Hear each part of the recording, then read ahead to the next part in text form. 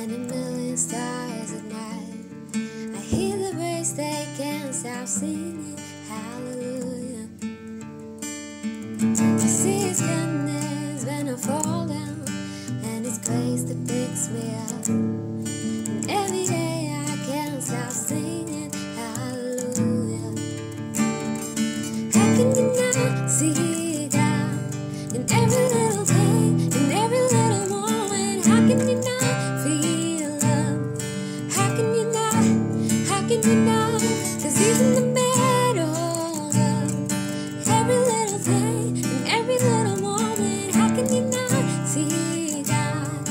How can you not? How can you not? Praise the Lord. Greetings in the name of our Lord and Savior Jesus Christ. The book of Psalm 19 and verse 1. The heavens declare the glory of God, and the firmament shows His handiwork. சங்கீதம் 19 1ஆம் வசனம் இப்படியாய் சொல்லுகிறது, வானங்கள் தேவனுடைய மகிமையை வெளிப்படுத்துகிறது, ஆகாய விரைவு அவருடைய கரங்களின் கிரியை அறிவிக்கிறது. ஆம் பிரியமானவர்களே, தேவன் உண்டாக்கின சிருஷ்டிப்புகளை பார்க்கும் பொழுது அதிலே தேவனுடைய மகிமையை நம்மால் பார்க்க முடிகிறது.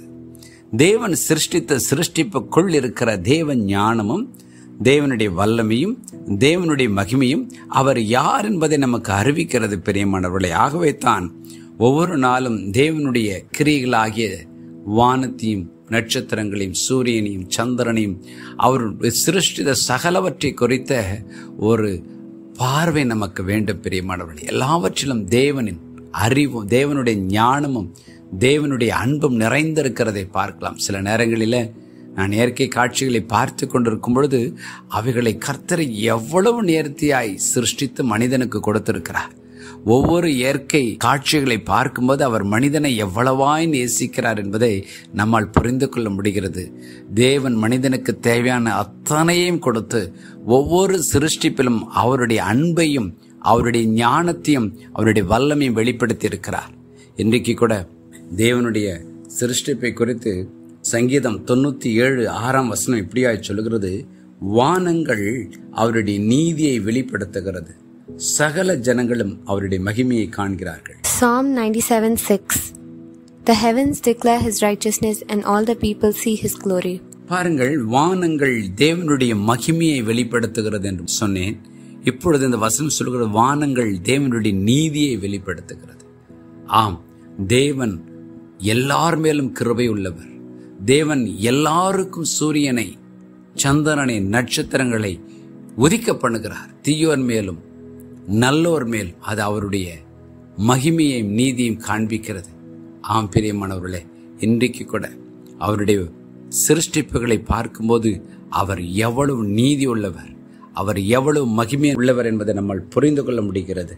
அப்போஸ்தலர் நடபடிகளின் புஸ்தகம் 17ஆம் அதிகாரம் 28ஆம் வசனத்தில் இப்படியாய் வேதம் சொல்கிறது, ஏனெனில் அவருக்குள் நாம் பிழைக்கிறோம், அசைகிறோம், இருக்கிறோம்.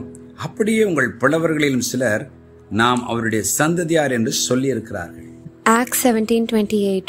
For in Him we live and move and have our being, as also some of your own poets have said, for we are also His offspring. பாருங்கள், தேவனுடைய பிரசன்னத்தை அவருடைய சிருஷ்டிப்புகளில் அவருடைய மகிமையும் நீதியும் நம்மால் பார்க்க முடிகிறது, உணர முடிகிறது. ஆம், நம் தேவன் எல்லாவற்றால் நிரப்புகிறவர்.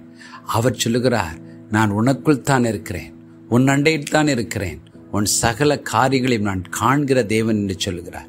இன்றைக்கு நம் இருதயத்தை தேற்றிக்கொள்வோம்.